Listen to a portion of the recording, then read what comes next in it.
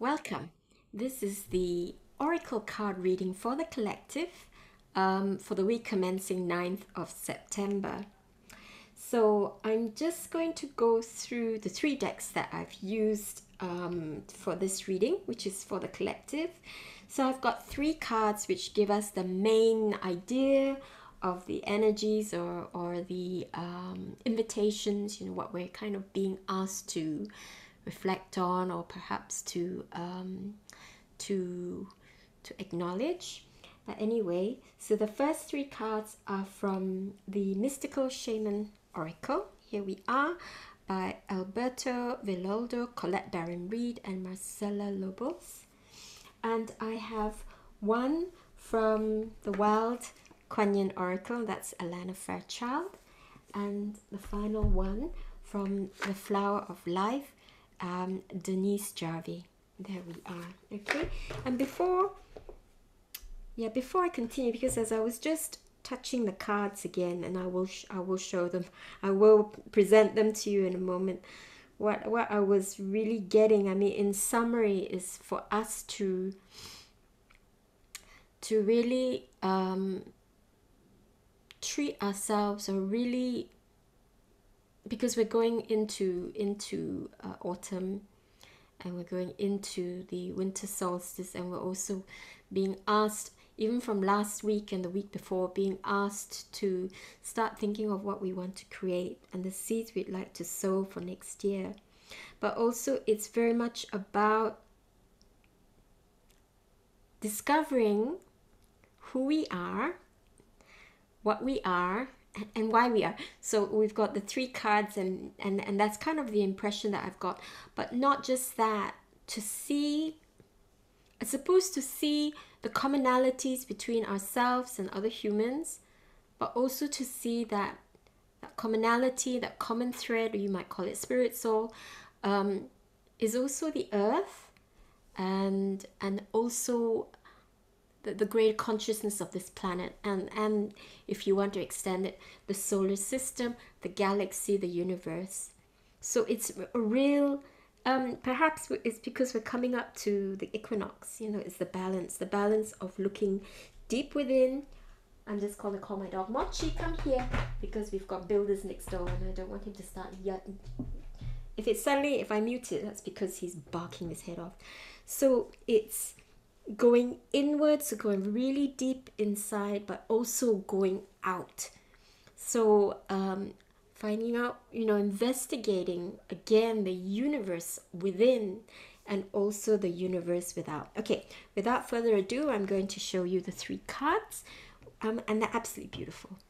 Okay, and this is the Beloved. Look at that beautiful, passionate red color, the Beloved, and the heart, and the hands. Mochi, come here. Mochi. Oh, I'm just going to pause this. Once again, here is the Beloved, the first card. And we're moving on. So I'm going to show you all the cards, and then we'll go through each one. And this is Earth. Look at that. With all the colors, the browns, the yellows, the oranges, the blues. Yeah. And the last card from the Mystical Shaman Oracle is Pachamama. There we are. Look at that. Looks like wings.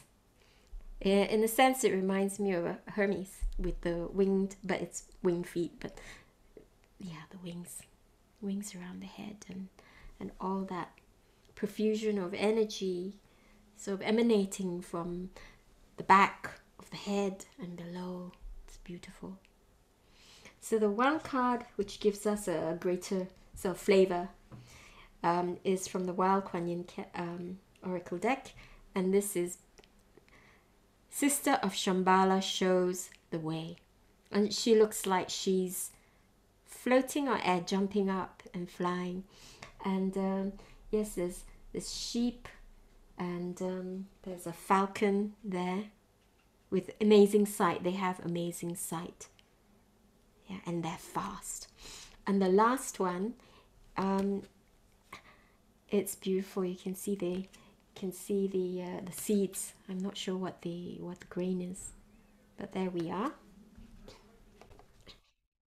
Sorry about the pauses and the dog, but here's the beautiful card from The Flower of Life by Denise Jarvie, and I'm going to read you the back side. Healing. Feel into you and realize that the giving and receiving of love in all its many amazing shades of magnificence is the key to healing. Every illness is a symbolic message from one part of the self to another concerning your emotional responses to life. Let yourself heal. Use your will, your intention, and your wisdom to understand with compassion the perceptions and experiences that you carry. Become intimate with you before trying to help another. Respect the right of another to carry the pain they choose in order to find the truth of their high self. Pain is the way your high self gets your attention. It is the way this amazing, wonderful universe that is you shows you where you hold imbalance. It is doing all it can to bring you into balance so you can fulfill your potential. All is perfect in this moment. And before I move on to the three main ones again, this is really, really, really beautiful. And also when I read this, it reminds me of a passage which is from something that we share in Angelic Reiki workshops.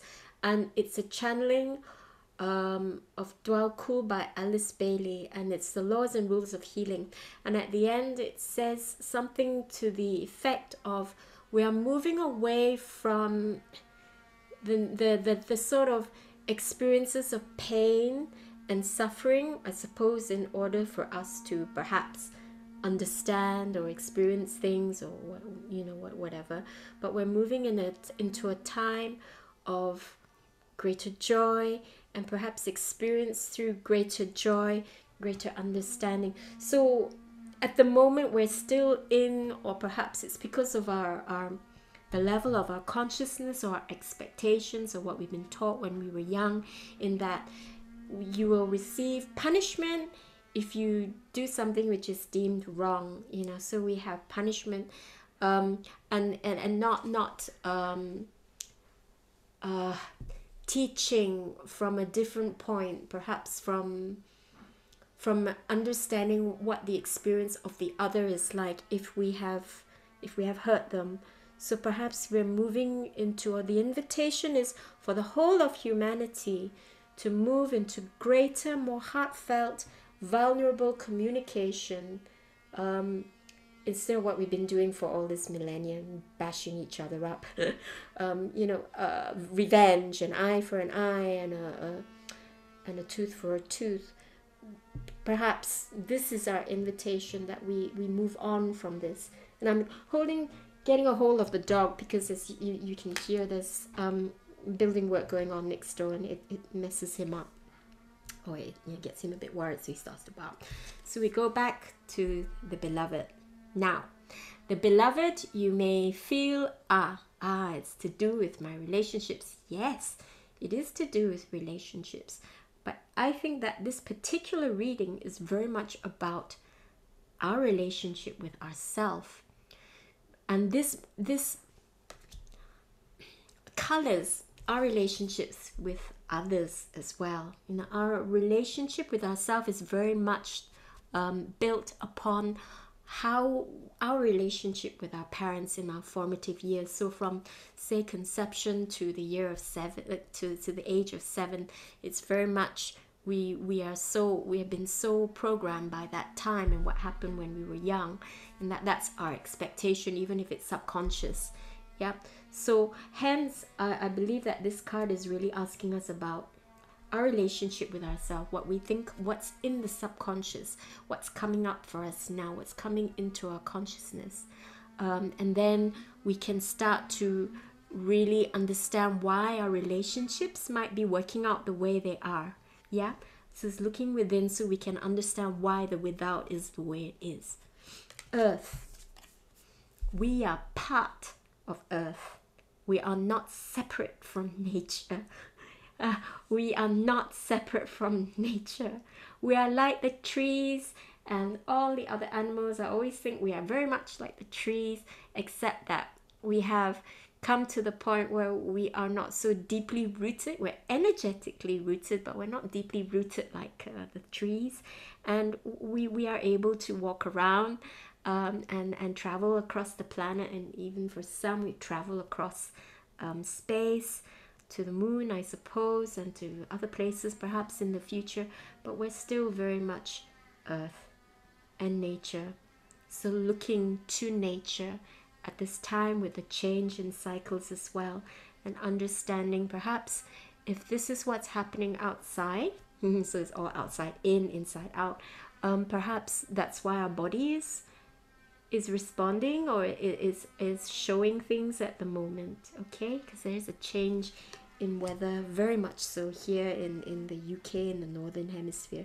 It will apply to the southern hemisphere as well, because they're going into spring, lucky people. And the final card, Pachamama, the great, the consciousness of this planet, Gaia, and the wonderful unconditional nature of the consciousness of this planet.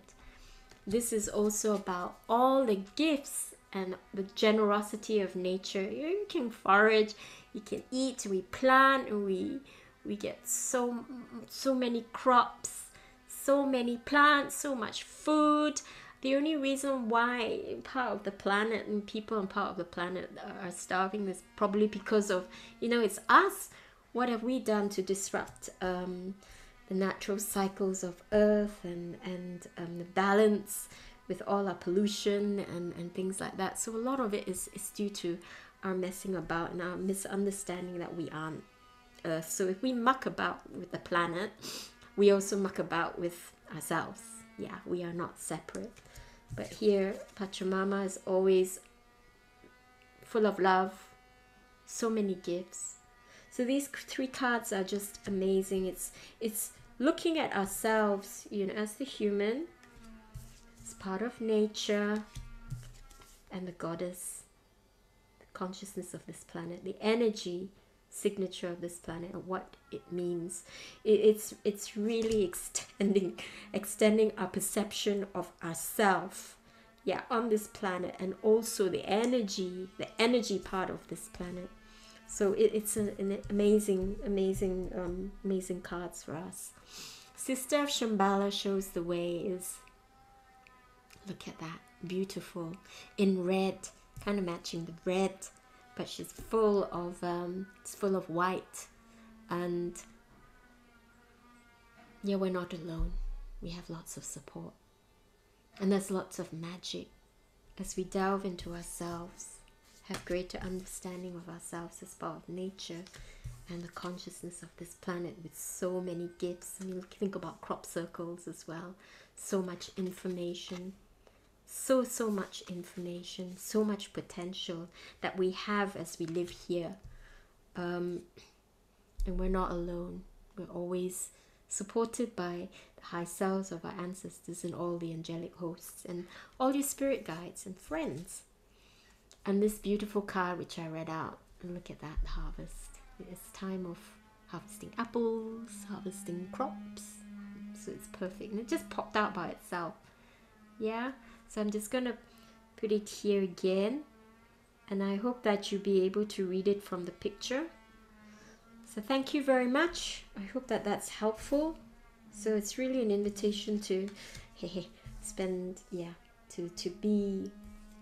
to really delve into the self and to be gentle, I think, treating ourselves as the beloved. Not just always extending the love out, but time to investigate what this means to us. Spending time taking care of ourselves. Okay, so thank you very much. And thank you for being patient with me grabbing the dog and the pauses. And also with this being late. It's been a crazy weekend. Crazy but fun weekend. So thank you. Have a wonderful week. And there'll be another reading as well for next week. And see you soon. Goodbye for now. Namaste.